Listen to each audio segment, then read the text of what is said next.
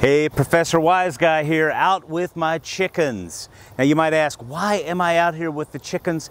Well, I would like to have a little conversation about community standards. But first of all, look what they left for me. Isn't that nice? Okay, community standards. What does that have to do with chickens?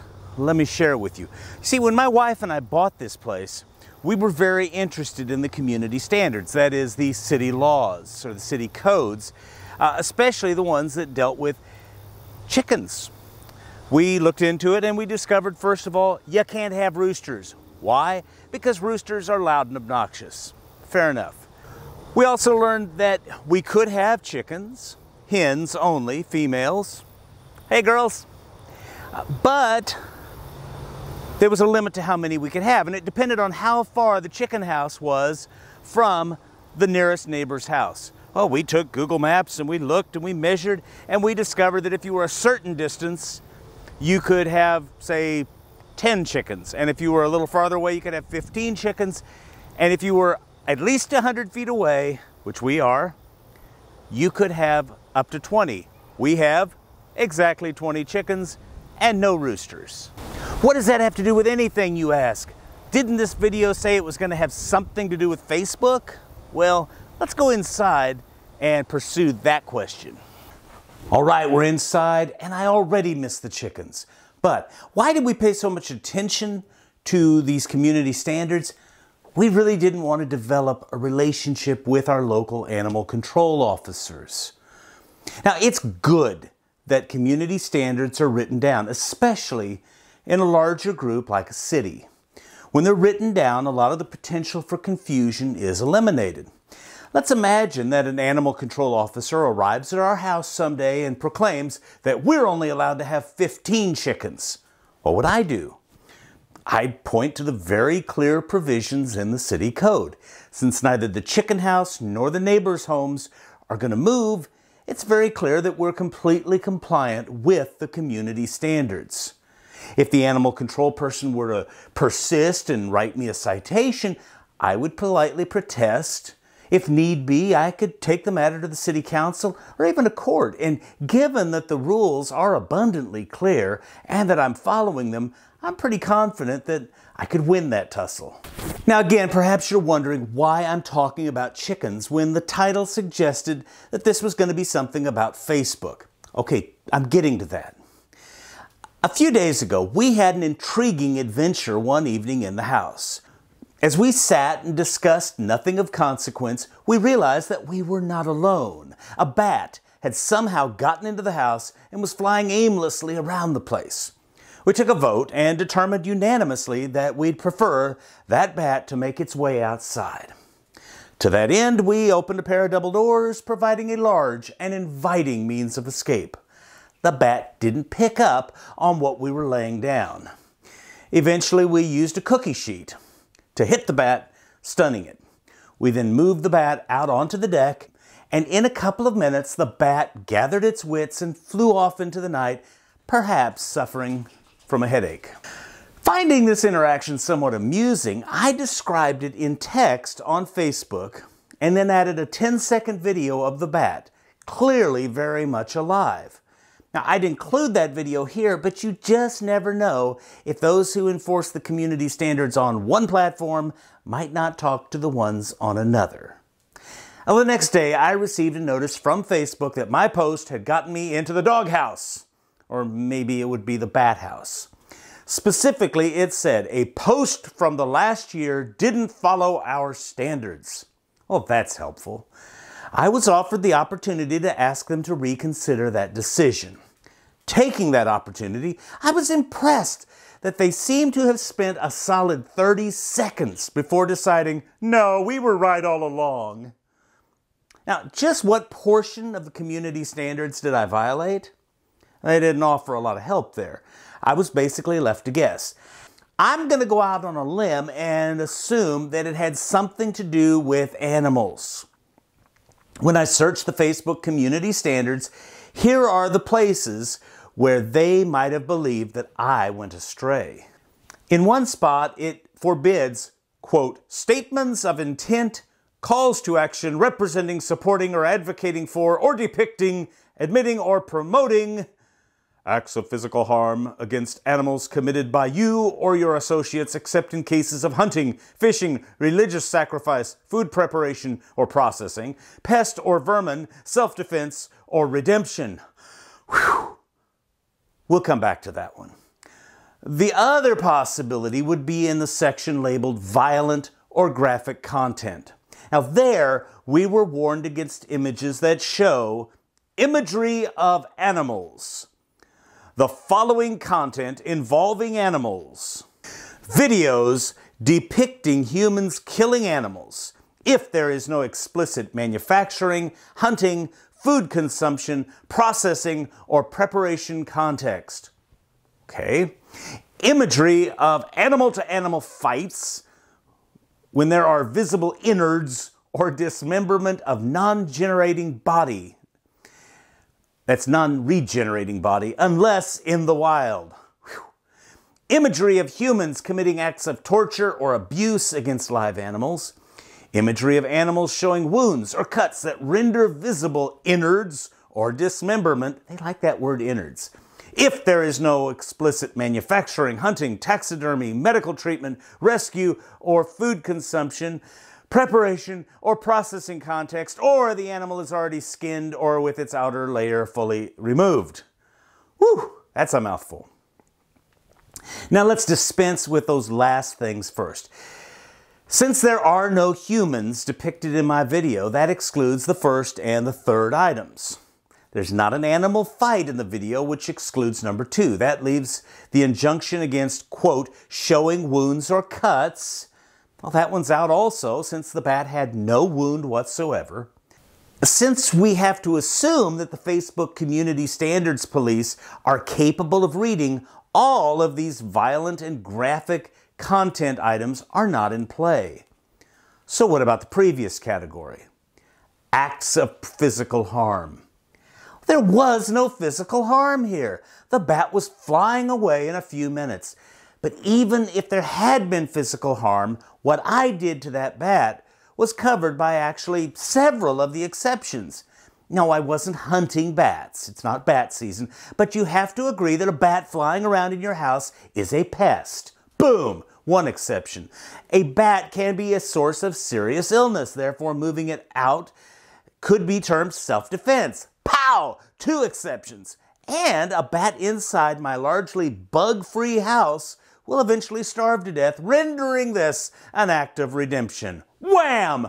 3 exceptions. Take that, Facebook Community Standards Police. Oh man, I'm going to get in trouble for this. Okay, am I making too much of a smallish thing? Yes. I'm not about to argue that my great bat fiasco is some sort of vital First Amendment test case.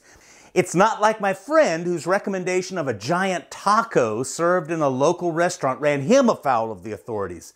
I'm not making this up. But in reflecting on this event, I find myself with some larger thoughts about community standards as we experience them today. Observation number 1. Community standards are only really community standards if we have the opportunity to confront our accuser. The Facebook Community Standards Police Force operates with faces covered and badge numbers hidden.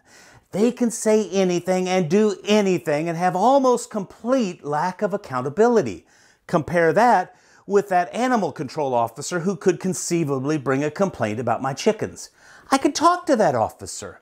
Now, some of you might say, wise guy, Facebook isn't a government entity. They don't have to function according to the Constitution.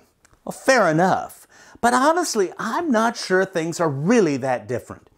Let's imagine that you behave badly in a restaurant, perhaps saying particularly outrageous things to a server.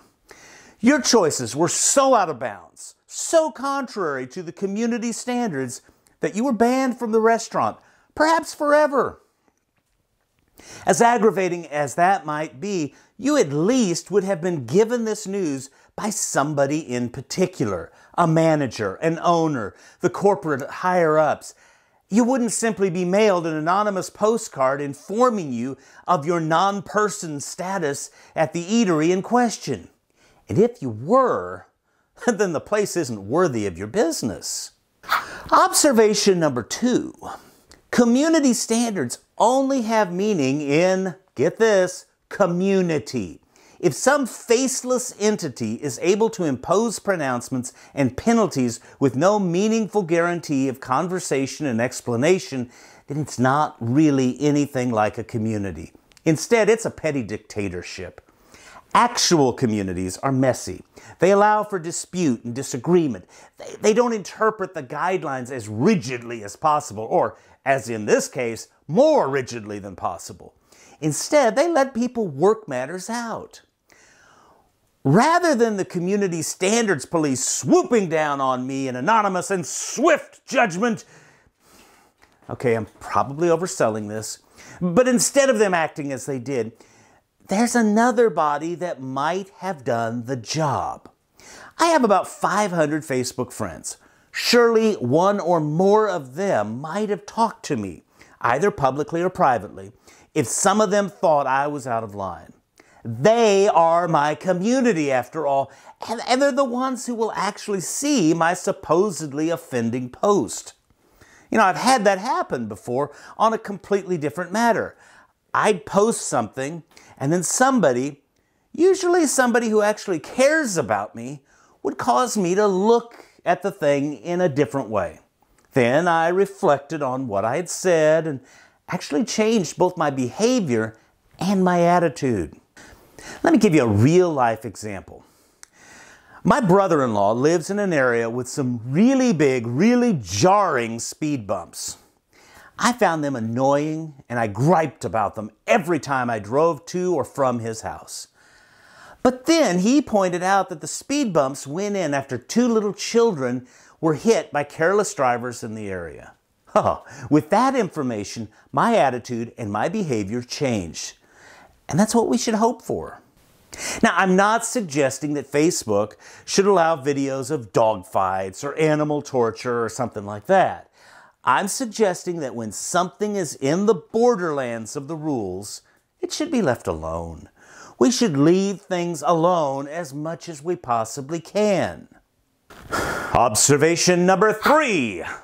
Community standard enforcement of the sort we see on social media interferes with learning. No thanks to Facebook, I have learned another approach for removing bats from my house. It's far gentler and apparently just as effective. This came in a response to my non-blacklisted post, which complained about the enforcement action. Another response to that non-banished post suggested that bats are an endangered species. Honestly, I thought, oh wow, I never even thought about that. But then I did some research and discovered that of the bat species native to Missouri, only 2 are endangered, and this critter wasn't one of them. I learned some stuff about bats in all of that, but Facebook gets absolutely 0 credit for it. When a society shuts down conversation, society is the poorer for it. Yes, a good deal of unpleasant and unhelpful information will be let through the gates, but that's okay. In the midst of some of that unpleasant and unhelpful stuff, there will quite likely be lurking some new and amazing material. And sometimes that good stuff will only come about because of the unpleasant and unhelpful. Observation number 4. Censorship. And that's ultimately what this is, regardless of how our benign big data overlords might suggest otherwise, is a dangerous and undesirable thing. There are some legitimate uses of censorship, and a business has every right to control the sorts of things they tolerate. But if they want to say you can't talk about bluegrass music while eating at our restaurant, then I guess they can. Of course, they don't generally want to do that because most businesses want to get more customers rather than fewer. Now, I'm not going to be so pretentious as to suggest that the banishing of my great bat post was somehow a major blow to the status of human civilization. But I will say that every little bit of forbidden language has the potential to make us just a little bit poorer. Censorship should be the action of last resort. Speaking of last, observation number 5. Sometimes you lose. I asked Facebook to reconsider their decision on my post. They spent, as I suggested before, a scant few seconds and then announced it. They were right all along. What a shock. My only further recourse was to complain to an independent review board. Now, I went ahead and filled out the information for such a complaint, but I'm not overly hopeful that they'll even look at my request. It's not, as I said before, exactly a critical First Amendment case. My expectation is that they will decline to even review the case. Fair enough, I guess. You know, for every Rosa Parks who successfully protested against what she recognized as misguided community standards, there have been probably hundreds of people who have, at best, failed to achieve anything and, at worst, felt the wrath of the community come down hard on them. So should I turn my back on Facebook or any other entity that I feel unjustly imposes and enforces community standards? I guess I could. But what if we did that in all parts of our lives? What if my city's ban on roosters made me so angry that I felt compelled to move elsewhere? What if I refused to live anywhere that employed a police officer or a codes enforcer or a politician or whatever who wasn't perfect? Where could I live? Unless I'm going to go all Unabomber and hole up in a cabin in the wilderness, my options are limited. And so, sometimes you lose. Sometimes life isn't fair. It doesn't make me want to stop living it. You know, most of the things that appear on social media have about as much profundity as what these chickens are saying. And realistically, a lot of the things taken very seriously in higher education are similarly full of cock-a-doodle-doo. Ridiculous, right? But hey, I'll stand up for their right to cluck to their heart's content. That should be the community standard for thinking people everywhere. Well, what do you think? Did I get it wrong? If so, let me know down in the comments below. Otherwise, do all the normal stuff, but eventually get out of here.